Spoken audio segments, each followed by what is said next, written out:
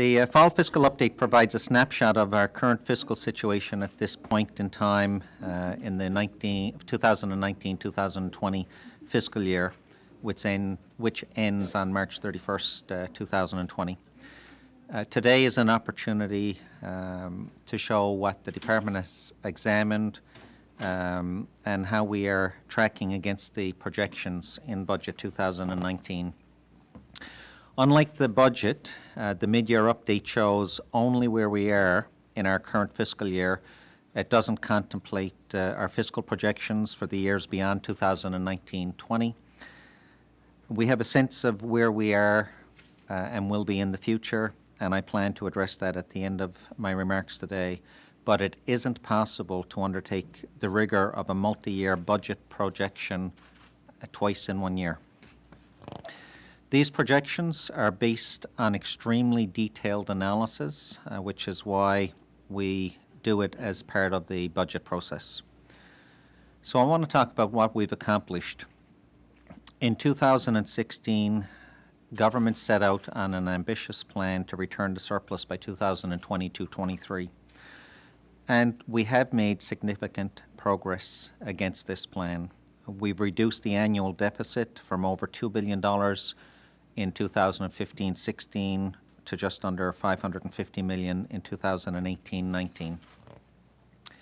After a 10-year period where spending increased by over 50%, over the past 4 years our spending has only grown by 2%.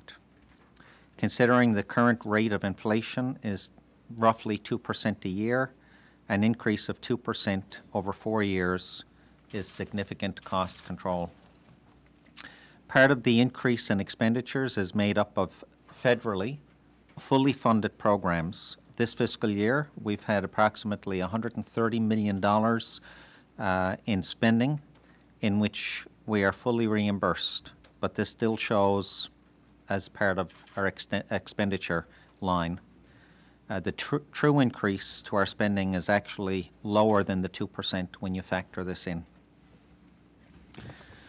We also had to deal with increased investment and borrowing by the provincial government for Muskrat Falls. As part of this increase, we've had close to $100 million in interest alone for this fiscal year.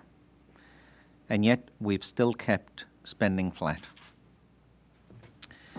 We've also worked hard to reduce the size of the public service by over 900 positions. We've worked closely with industry to attract more than $16 billion in investment, and we've collaborated with industry partners in agriculture, aquaculture, advanced technology, and the tourism sectors on action plans to expand operations in these key industries. We are also working to expand the aerospace industry in this province, and that work has already started. All of these areas will help expand and diversify the economy, creating jobs in both the short and longer terms. The oil industry remains an important part of our economic future, with significant growth opportunities in supply and service businesses as well as employment. We had made, as a government, difficult decisions in 2016, but as we've progressed in our fiscal plan, we've worked hard to reduce the tax burden on the people of our province. We have removed the tax on automobile insurance, we've made changes to the payroll tax for employers, and the temporary deficit reduction levy will be gone in 2 weeks. It is important to remember what we've done as we look forward to Budget 2020. Looking to the fiscal update, today we are revising our projected surplus for 2019-20 to $1.56 billion.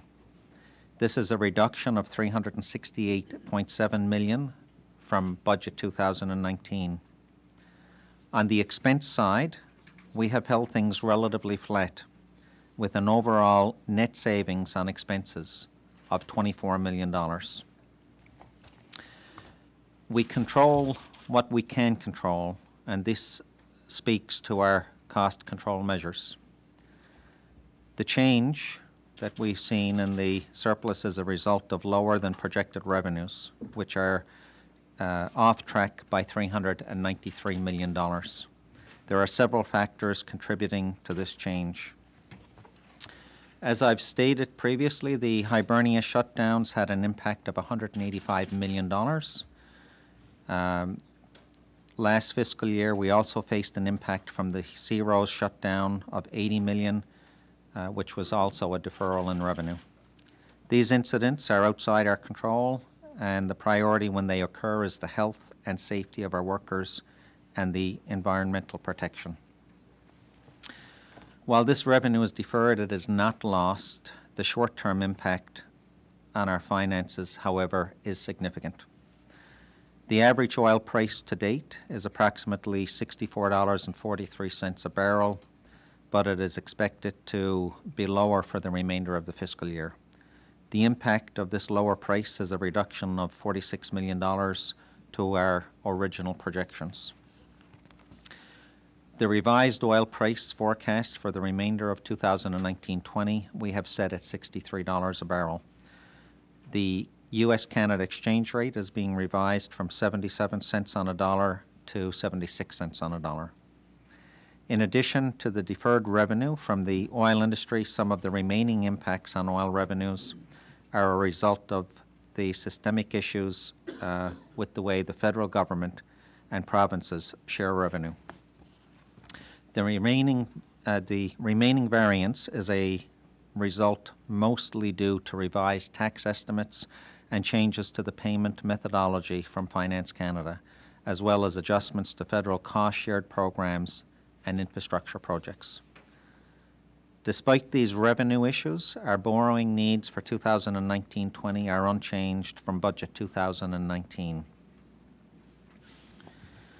The revenue picture shows once again that the volatility of natural resource revenues and the fact that the current federal programs meant to overcome revenue shifts are not responsive to the realities of resource-producing provinces. Our position on the federal equalization program is well documented, as it does not address these issues. I will give credit to the current federal administration who have recognized that the challenges we face and the issues of the current systems.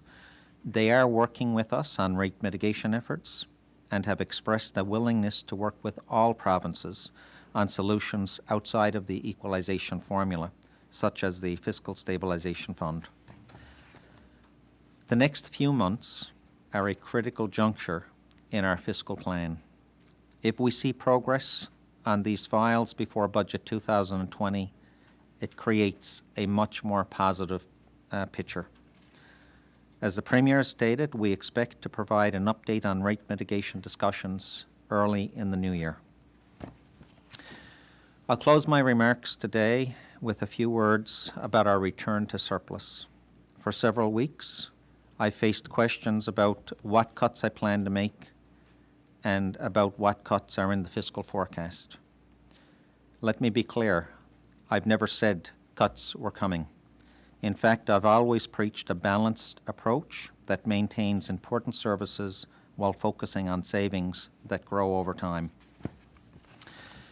We have been completely forthright. The spending reductions in our fiscal plan are based on savings we anticipate from various initiatives that we've put in place to save money over time. Shared services, digital government, attrition, zero-based budgeting, changes to post-employment benefits, the elimination of severance, and better management in areas such as reducing the size of government's vehicle fleet and the leased space that government occupies, as well as many others. One challenge we face, however, is that some of these programs are not achieving savings as quickly as we would have hoped. Furthermore, our progress is undeniable. We are facing significant challenges above and beyond those impacting our fiscal update.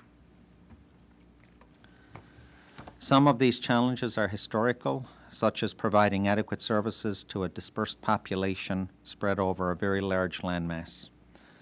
Our population challenges are well established, and many of the decisions that some people would like me to make could further exacerbate those challenges. We have newer pressures, such as our net debt and the challenges we are facing from Muskrat Falls project and our rate mitigation needs. We remain committed to our plans, and we are also exploring all possibilities and possible means of speeding up the anticipated savings and addressing those challenges. I'm not giving up on our return to surplus in 2022-23, but I want to be clear about the challenges we face in achieving that goal. I make no apologies for our balanced approach. There are no easy decisions in this process because no decision happens in a vacuum, and everything we do has multiple impacts that cascade through the economy. In closing, I've heard public commentary, including from opposition members. They want to collaborate on finding solutions. I accept that the opposition should be critical, but I challenge it to be constructive criticism with a consistent message. The message cannot be cut expenses, but not in my district. As late as yesterday, we saw an opposition news release asking that the English school district not review schools with a population as little as 3 individuals.